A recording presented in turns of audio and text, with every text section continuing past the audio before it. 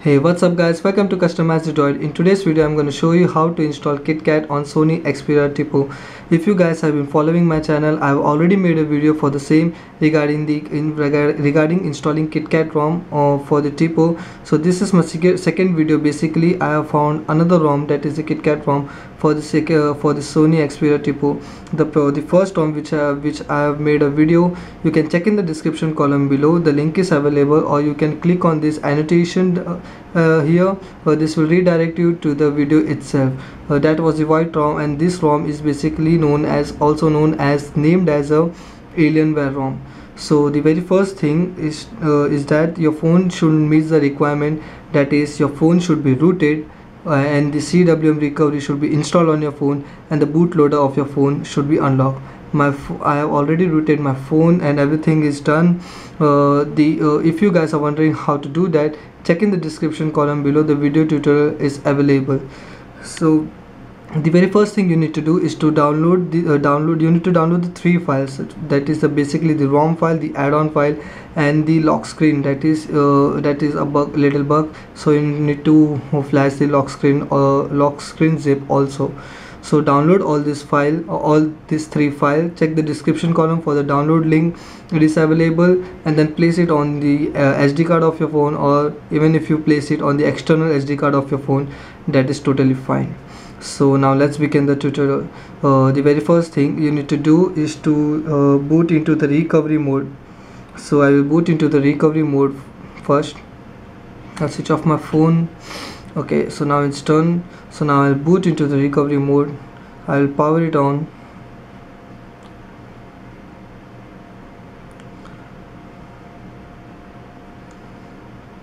Once you see the Sony logo, repeatedly press the volume down key.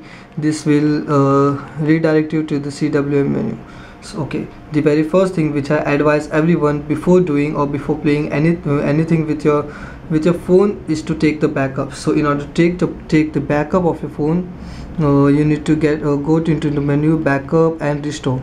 Go to backup and restore, or you can backup. If you click on this backup, this will back up into the SD card of your phone, or if you can also choose external SD card for the backup to external SD card. If you choose this option, this will basically back up your ROM to the external SD card of your phone. So make sure you make a backup first, so that in case anything goes wrong with your phone, you have a backup to recover your phone.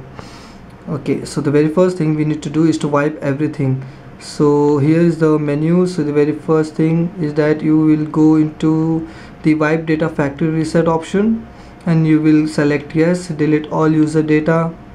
So this will wipe everything from your phone, that is the ROM and everything which is there. So once it is done, then you need to select the second option, that is the option which is below the wipe data factory reset, that is the wipe cache partition. Click on that and then click yes, wipe. This will wipe the data. And the third thing you need to wipe is that you need to go to the advanced option, and here you will find wipe Dalvik cache. Click on select that option and click yes, wipe Dalvik cache. So once it is done, go back, and then you need to flash the file as we did in the earlier video. In the same way, you need to flash these three files. So the first, I have kept it on my external SD card of your phone. So click on install zip from SD card. If you have kept it on the SD card of your phone, click the first, or select the first option. I have kept on the external SD card, so I will select this option, external, choose zip from external SD card. So here I have kept the ROM and everything here. Okay, I will flash the ROM first and then click yes. So this will basically flash the main ROM, that is the Alienware ROM first.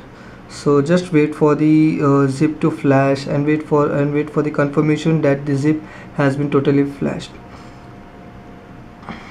So I'll just come right back once it is done.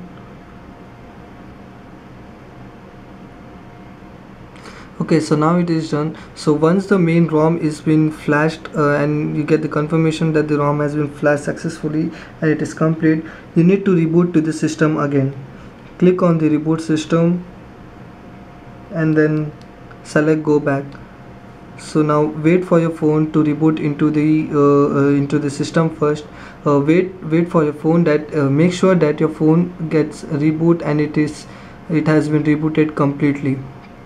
So we will just wait for the phone to reboot.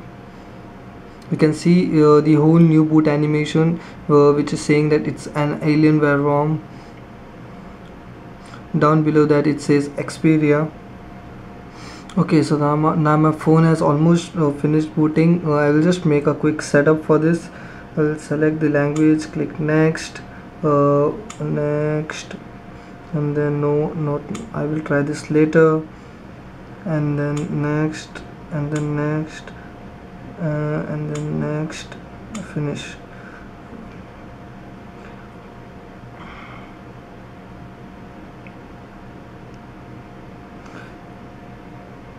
Okay, now my phone has booted to the ROM which we have installed now. So just wait for a minute. You can wait for 1.5 minutes or 2. You can just check this ROM how it is and what are all stuffs are there. So once it is done, once your phone has been completely finished booting, after waiting for 1.5 minutes or something, so that your phone gets completely boot. So again we need to get into the recovery mode. So you need to switch off your phone and get into the recovery mode again and flash the add-on in the same way. Okay, so now we are again into the recovery mode. So now we are going to flash the second zip file.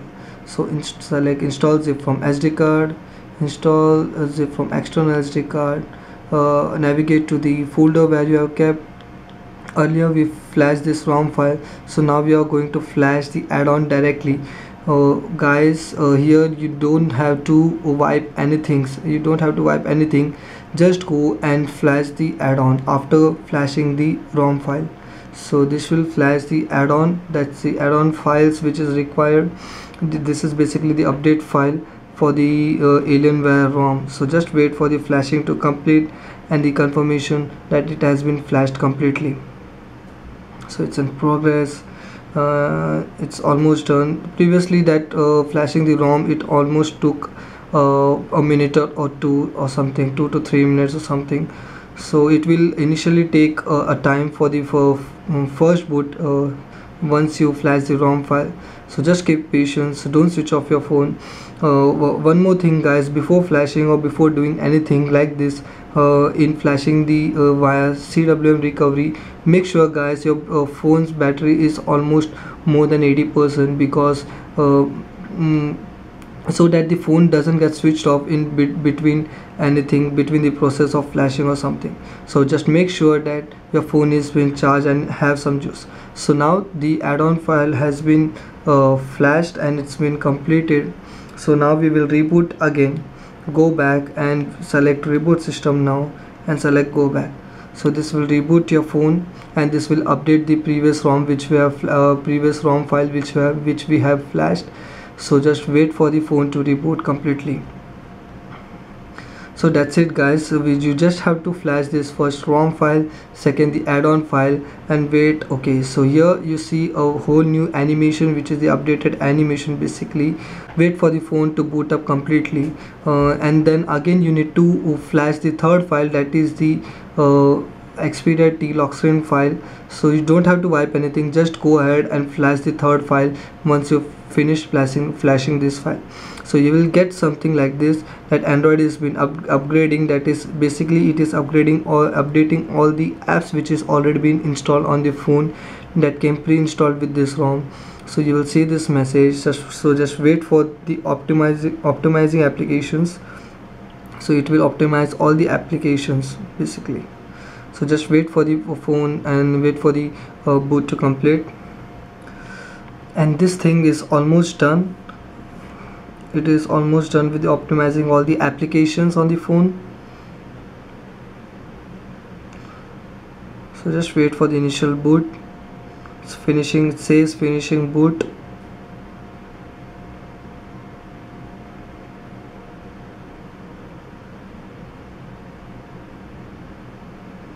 Okay, so here we are with the ROM which we have flashed. So you have some bugs with this lock screen, so just flash the third file in the same way which we have flashed the add-on. In the same way, you don't have to wipe anything, just go ahead and flash the lock screen zip file. So that's it guys. Here you are with the ROM. Basically this is the KitKat ROM, another KitKat ROM. So I'll just show you that it is a KitKat ROM. You can see it is written 4.4.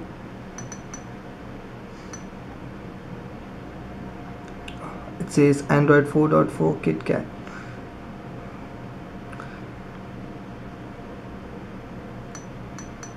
Just install this ROM and let me know guys how your experience are. Okay, you can see something written over here, that is basically the developer guy which have made this ROM. So that's the name. So what you can do in order to remove that, you can go into the option, device features, smart setting. Here you will see the status bar text. Just go into check here, click the spacebar once and then click OK. So that will be gone. So it's basically like you can update the name whatever you want and it will be there in the status bar. So and it's done. You click on OK and it's done and it is gone. So that's it guys. This is how you can install the KitKat ROM for Sony Xperia Tipo.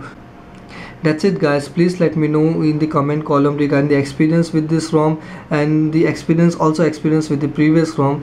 It will be better if you guys comment in two different videos, because this will help the viewers to know what the ROM basically is and how your experience is. So let me know which ROM is better, this one or the previous one which I have uploaded with your experience. So guys, I have more custom ROMs, so that those are basically the ICS ROM or the Jelly Bean ROM. Those are not the KitKat ROM. So if you guys are interested, do let me know in the comment columns down here. I will definitely make a video regarding the same. So that's it for now in Customize the Droid. Make sure guys you subscribe to my channel for more updated videos. Feel free to comment in the comment columns regarding the queries or the request or whatever it is. Let me know in the comment columns what you guys really feel about the videos and the tutorial which I make. So that's it for now guys. Enjoy customizing your phone.